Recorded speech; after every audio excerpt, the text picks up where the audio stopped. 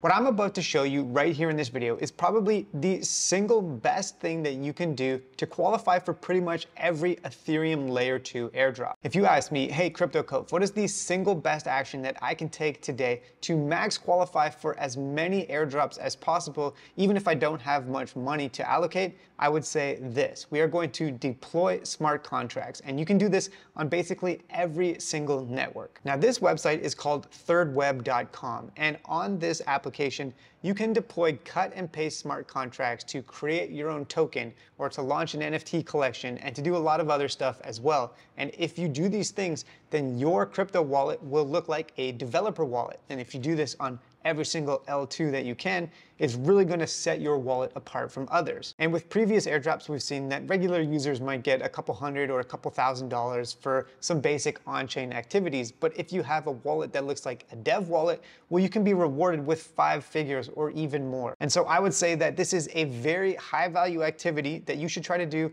on every single chain that you can. And it's not even going to cost you that much money. With a couple of dollars, you can pretty much deploy a smart contract to every Ethereum L2. So let me walk you through step by step how to actually do this. When you get to the homepage of thirdweb.com, you're going to want to first connect your wallet and then find the section under contracts where it says deploy. Then go to the Explore tab here and you can have a look through the various different smart contracts that are available. And this is great because even if you have zero coding or dev experience, it doesn't matter. All you have to do is click a few buttons and then we can drop a token smart contract. We can even launch our own marketplace or set up an ERC 721 contract, which is an NFT contract. So there's tons of different copy paste contracts that we can work with here.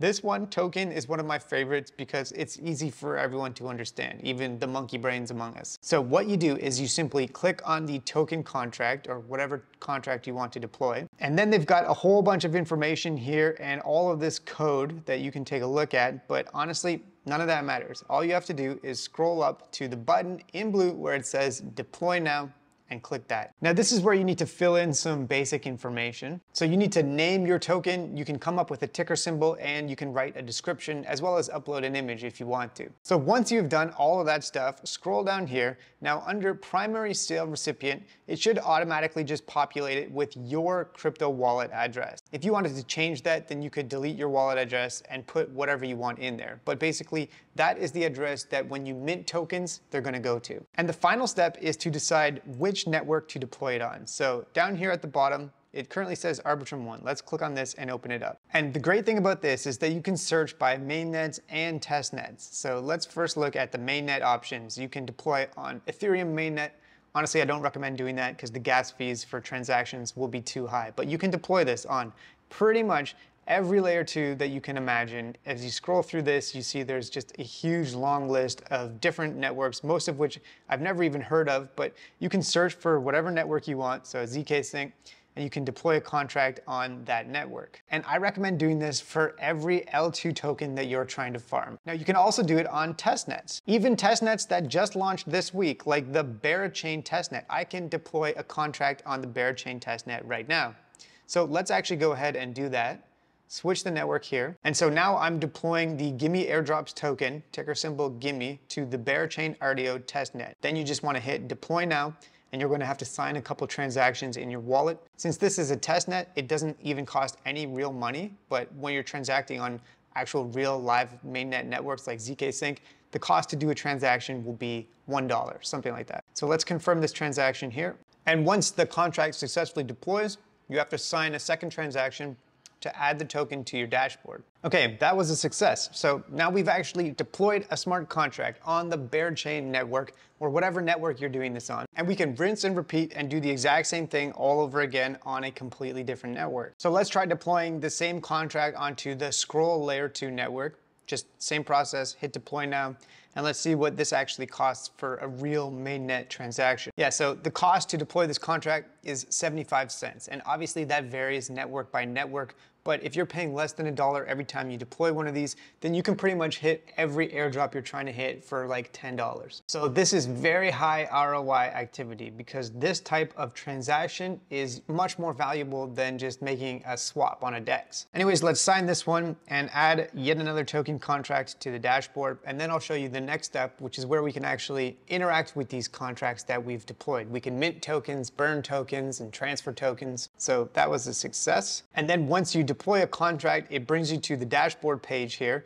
And if you click on this button that says Token tab, you'll be able to do all kinds of stuff. So let's start by minting some tokens. I'll start by minting 1 million gimme tokens. So hit mint and confirm another transaction. This one is only a 14-cent transaction because interacting with the smart contract is a lot cheaper than actually creating it. What else can we do? We can burn tokens. So we can click on the burn button here and let's burn 5 tokens. Hit the burn button and then confirm another transaction. This one costs 9 cents. So in total for the Scroll network, we're still under $1 and we've deployed, minted, and burned tokens. And on the testnet, if you're doing it on the Bearchain testnet, then it's completely free. You can also airdrop tokens if you want to. So I could upload addresses here, but there's no point in doing that right now, but you get the idea. So what you should do is use Third Web to deploy smart contracts on as many networks as you can and repeat this process, but also experiment with some other stuff as well. For example, we could deploy a marketplace contract on the Scroll network,